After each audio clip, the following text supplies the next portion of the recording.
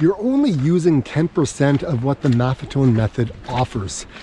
I'm going to talk to you about why and how to fix it so you're able to run faster for longer, go those longer distances, be injury-free, lose the weight, sleep better, and overall be able to run longer at the same heart rate and improve your running. When you start using the Maffetone method, most people start with the formula 180 minus your age, and then minus or add on a couple of beats depending on if you've been running for a while and you've been injury-free or you've got weight to lose, stuff like that, right? But what a lot of people don't really understand, or they fail to understand, or they're really new to it and they're not too sure on how to navigate this whole method. Basically, guys, it's running slow. It's base building, right? This is important. The real juicy bit comes into play when you want to measure your results to see if you're improving. Now, one of the things that Dr. Phil Maffetone talks about is there comes a point in your training where your birthday arrives and you're like, oh my God, you got to be kidding me. I have to like reduce my heart rate. I have to go slower now. You know, I've lost another beat, another year has gone by, or 5 years have gone by and I have to keep reducing every year. Guys, that's a myth. You do not need to do that. So don't, right? Dr. Phil Maffetone talks about it. Nowhere does it say that every year you have to reduce your heart rate by 1 beat. In the big book of endurance training and racing, what I talk about there is that we keep that 180 minus the age formula. You're feeling good and you're getting faster at that heart rate. Then about every 3 to 5 years, you might have to reduce that MAF heart rate by a beat or two, depending on your condition. If you've been doing well for those 3 to 5 years, then you wouldn't reduce it as much. But if you are not doing well, then the aging factor is maybe catching up, so you might have to reduce it more. The bottom line is that when you do make an adjustment, you're going to follow your MAF test to see if indeed you've reduced it and allowed your body to get faster at that same heart rate. The idea of reducing your heart rate every year is absolutely not true. The next big point is there is speed work involved. Yes, you can base build for a long period of time to be able to run faster or longer at the same heart rate. You want to build your aerobic base. You want to be able to run that marathon. You want to be able to run an ultra marathon. You just want to be able to do the things you want to do, but maybe you want to run them faster. Maybe you're not happy running slow all the time. Well, guess what? The Maffetone method is not all about running slow. If you reach a point in your training where you're running and you're like, hey, you know what? I think it's time to switch it up. I'm starting to plateau. I'm starting to get bored. I just want to do something different. Well, guess what? You can. You can start adding in speed work, right? You can start to do 80% base building and then add in 20% speed. And depending on what phase you are in your training, that may look different for everybody, right? You may be at like a really early phase and say, hey, you know what, I'm just going to throw in maybe a tempo run. Maybe I'm just going to do a threshold run, right? Maybe 1 day a week, or maybe you add in 2 days a week, right? You can do that. Or maybe you're at a point where you're well advanced and you're at like phase 2 and you're like, yeah, you know what, I'm doing a tempo run and I'm also going to start doing some hill repeats. Or maybe I'm going to go out on the track and start doing some 400s or 800 meter repeats. That could be where you're at. The Maffetone method allows that. It's flexible. The third point that a lot of people kind of forget about, or they really don't understand, is this is a lifestyle. This is a type of running where you're building that aerobic base, right? You're running slow, so that way you're able to run longer, faster, at the same heart rate over time. And it's important to kind of stick to a routine and be consistent at it. Now, the thing that I really like about this method is you can validate what your training has done for you.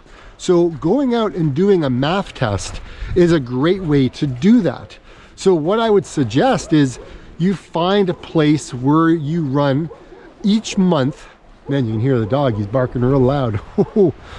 Ready to come through the window. what you can do is find a track or find a flat piece of ground, as long as you can cover a certain distance. Okay, ideally you want to run 5K, maybe do it for 3 miles, or you do it for 6 miles, right? Or 10K, whatever method, whichever metric number you use, imperial or metric.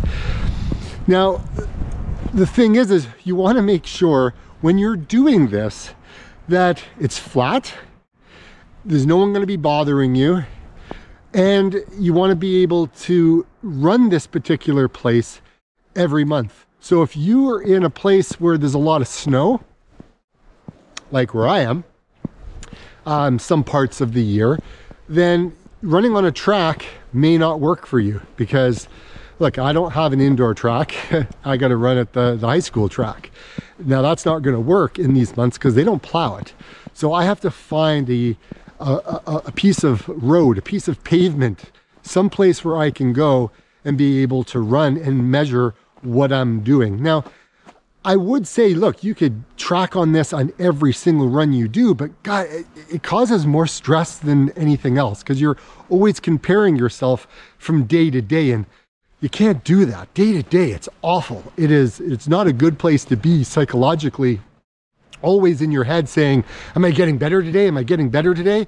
Because some days are gonna be worse than others. So don't get caught up in that whole process of having to track it every single day. You want to also factor in weather, because the weather is going to change from time to time. So you can't control it unless you're running inside. So if you're on a treadmill, you can do a MAF test on a treadmill, sure, right? You can do that every month because you can control all those variables.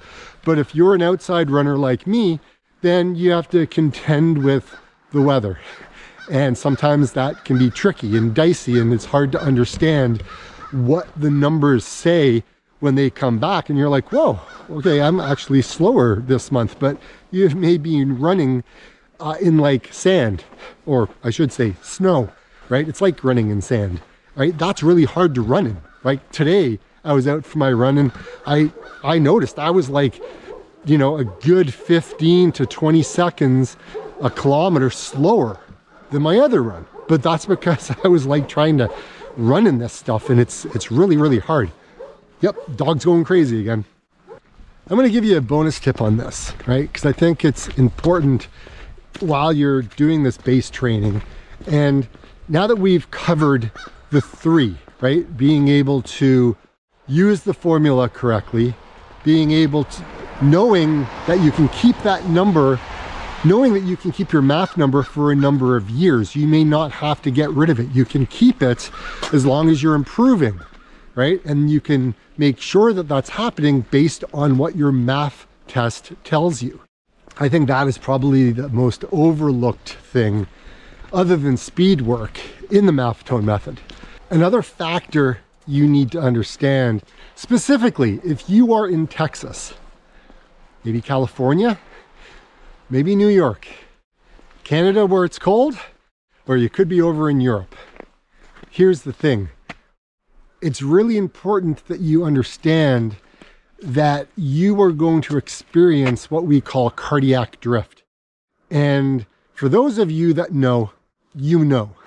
For those of you who don't know, basically as you run, you're going to get slower and slower and slower, okay, at that same heart rate. And eventually it'll reach a point where you can't run anymore. You're going to be forced to walk if you want to keep that heart rate. Now, one of the ways that you can deal with this is to make sure you're staying hydrated.